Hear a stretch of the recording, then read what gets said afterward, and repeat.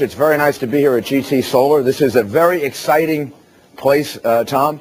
This is, I just got a briefing of what happens here and what goes on here. And this is something I'm very, very excited about because this is an example of so many things that America has to do. America has to be energy independent in order to deal with, now with national security issues so that we don't have to, depend unnecessarily on countries that might have a bad agenda with regard to us. So we have the leverage to be able to use different forms of sources of energy. Second, this is a great new industry for America.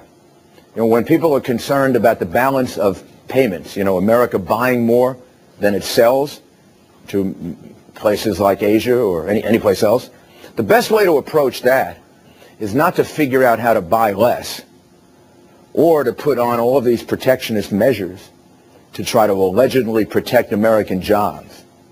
Because if you use these measures, what's actually going to happen is you're going to lose American jobs. The best way to do it is to figure out how to sell them more. If you're buying too much from somebody, but you're buying too much of something you need, and you're buying it at a really good price so that all your consumers are saving money and improving their quality of life, the best thing to figure out is not how to buy less or to start making those things cost more, which is actually dumb. The best way to do it is to figure out how can you sell them more? Are there things you can sell them more? And right here, they're producing something that the developing countries are going to need even more than us, more and more and more of. This is a long-term great product for America. And they're selling 85% now to Asia, right? I mean, that's fabulous. And that's exactly what America wants to be doing. Ultimately with solar, with wind, with other forms of energy. So this is a very exciting place to be.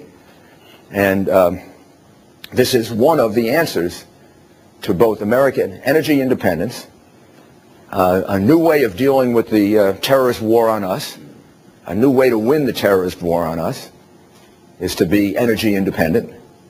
And finally, this is a great new industry that can produce a lot more jobs for America. So I'd urge you to get to know more about solar power and wind power, hydropower, the forms of energy independence.